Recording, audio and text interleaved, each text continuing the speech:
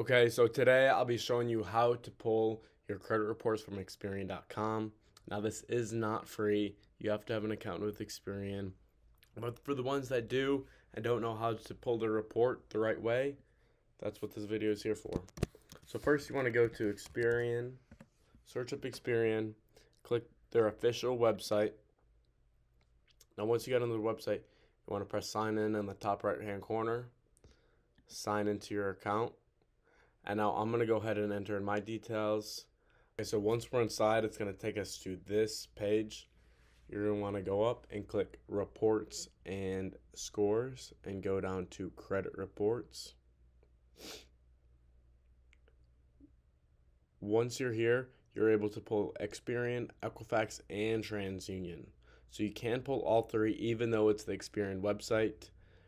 So this is all going to be the same from here on out. So for Experian, you want to click Print Report,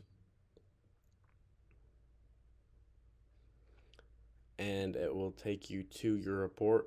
And from here, you can press print this page, and save it as a PDF.